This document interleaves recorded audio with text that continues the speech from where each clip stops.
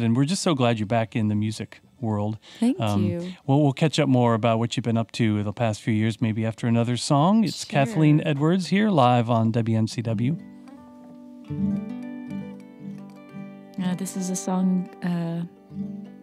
The biggest downside of getting back on the road, of course, is watching the guilty dog face watch you leave out of the driveway through the window. And there's a song called "Who Rescued Who."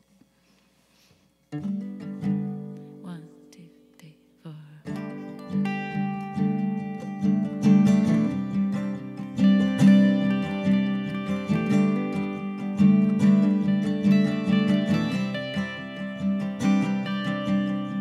I picked you up on the other side of the river. Dogs and alcohol, they go so good together, 'cause you were so sweet immediately. Oh, charm me with your skin and bone. Hop in the back seat.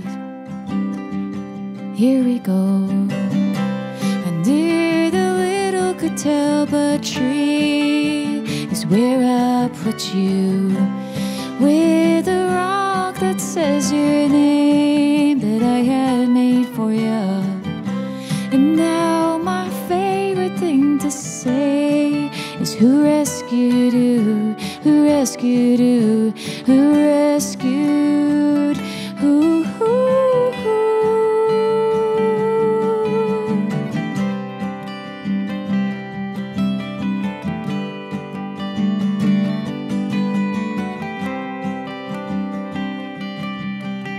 I picked up a habit I'm just trying to lose, called all this courage in a glass, helps me keep up to you. 'Cause when we walk down the street, everybody will just stop and say, oh boy, aren't you so sweet? Well, I felt that too. Under the little Catalpa tree is where I put you, with a rock that says your name that I had made for you. And now my favorite thing to say is who rescued who rescued who rescued who.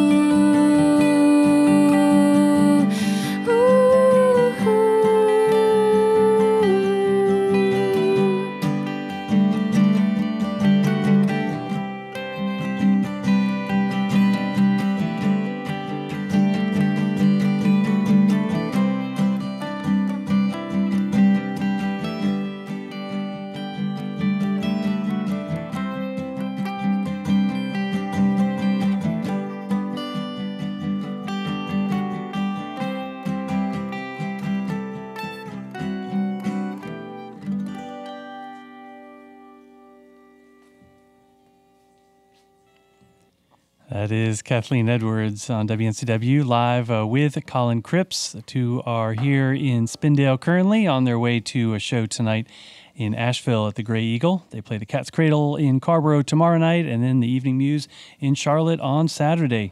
Kathleen Edwards, singer, songwriter, guitarist, dog lover, big fan of dogs, dog rescuer. Dog walker, future retiree to walk dogs, yes. You know, I know a few folks who have made a vocation out of that. Cash business. Yeah, seriously. It's good. I'm into it. Well, also, it's a good thing to do, you know. When the dog parents go away, they need someone to give them some TLC and go for a walk and such. And it's better company than people. I mean, let's just be honest here. Sometimes. Did I say that out loud? You did. Yes. It's all right. It's just us right here. No one else listening. No one's listening. No other people. Maybe a few dogs. I don't know. I think once in a while, sometime there was someone played a dog whistle on during a session here, and we heard that some dogs heard that. Oh, that's cool. Oh, yeah? I guess dogs and having pets was maybe part of the therapy for you during the period in which you kind of retracted from the music world and opened up the coffee shop and such.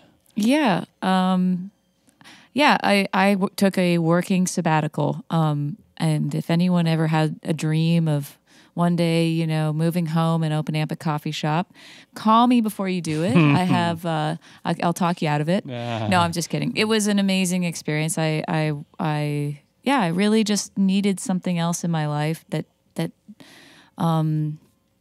and I opened up a coffee shop and I called it Quitters, and it was an amazing. I just sold it this year, so it was 8 years that I had that business, and it was just wonderful because my life was so nomadic, and I lived in a bubble from, you know, my early 20s of being kind of slightly isolated and also just always moving and not.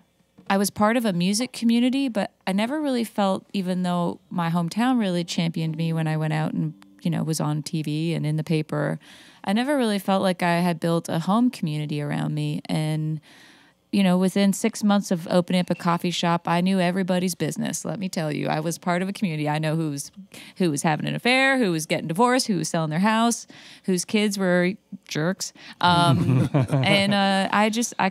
was a wonderful experience. And I built this really meaningful kind of an ecosystem around myself and, you know, the generosity of others. And I got to employ young people, and sort of that was a big part of my early days as a young adult, was working in restaurants and in coffee shops, and, you know, good bosses and people that really mentored me and encouraged me played a huge role in where I went. And I was thrilled to sort of then get a chance to sort of pay that thing forward. I loved it. Yeah. Yeah. There were other folks that helped steer you on back in the day, and then you were able to be a mentor to them. And I got good coffee, and I was caffeinated doing it, which helps. Well, that's important too. Yeah. There was something funny I read about in your coffee shop. Certain coffee you offered to kids or something, or unruly kids, decaf or something. Yeah, well, you know, when the politicians come to town to campaign in your business, you give them decaf for sure. Mm-hmm. And yeah, you know, I think there's a funny saying like unruly children are given a decaf, or given an espresso and a puppy. Yeah. Yeah. Did you ever have to do that? No, okay. But I did have to eventually remove my dogs from my business. It was not allowed. Shoot. I got a slap on the wrist from the government, of course. The government did not like the dogs being in the coffee shop. So yeah, was it a planned hiatus, or at the time were you like, that's it, I'm done with music, I'm going to do this coffee shop until I retire? Honestly, I don't think I ever really known where I was going and what I was doing. I mean, it was very intentional that I decided I was going to do something else that wasn't music. But, you know, I was actually really unwell. Colin and I were married, newsflash, and then we stopped being married. And I think the actual period of time in which we split up was actually really destabilizing and a very hard time for me, not just Colin, but the experience of going through something like that and having had a life that was kind of a tornado and not having time to recover or think about it. And I actually became very depressed, and thankfully found a great doctor after a couple years of feeling like I was really not well.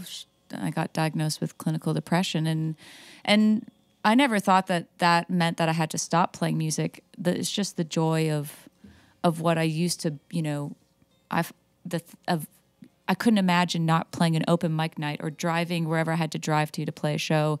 All of the things that were hard about it weren't hard, and then suddenly everything became sort of punishingly difficult. And I thought, well, surely that means that I shouldn't be doing this. And so it wasn't an easy decision. I felt like I was disappointing a lot of people, but I really just needed some time to take a breath and not have my life and my identity wrapped up in being on stage and being available to have people comment about how I look or whether or not they like my music. It was nice to work in a coffee shop where someone comes in and goes, "Are you the owner?" I was like, "Yeah, I'm the owner." They're like, "Oh, are you the country singer?" And I was like, "Yes, I am." "How do you like it?" Right. You know, that's a really good reset on your ego. Let me tell you, it's healthy. Well, it took a lot of courage, considering how many folks were big fans of yours and how the music world was a big part of your identity. It took a lot of courage to say, like, you know what, I need to take a break. Thank you. That's a very profoundly meaningful compliment. But I say that mostly too because I think at the time when I was felt quite lost, I didn't feel like there was anyone that was out there that I could kind of align myself to and gain some kind of idea of where I should go. You know, I had this like fantasy of like, maybe I could call Joni Mitchell and she could tell me what to do. Well, she quit, so obviously that would be the advice she'd probably give me. But I say thank you because I hope that story resonates with people who feel like they're lost or that they're not sure what they should be doing or feel like if they stop doing something that it's somehow a betrayal of all the energy they've put into something. Because I really don't believe that. I think we have many chapters in our lives and we don't have to just stick with one thing. And the more things we try, and failures are part of our journey to success in life. So I say thank you because I hope that other people go, it's okay to feel like it's good to try something new. When something isn't working, doesn't mean you failed. It means that you're still just going to try something new. Something else is around the corner. Mm-hmm. Amen. Yeah. Well, was there one spark that inspired you to get back on the music horse? Well, I have to give credit to Maren Morris, who's a very popular singer, musician, performer, entertainer. She had her manager reach out to me. This was probably 3 or 4 years into me owning my coffee shop, asking me to come to Nashville and write with her, and that she was a big fan of my early work, and she was writing for a new record. Would I consider coming and doing a session? And I'm not really a co-writer. I would never did the Nashville co-writing thing. I sort of had a bit of a bee in my bonnet about what that must feel or look like.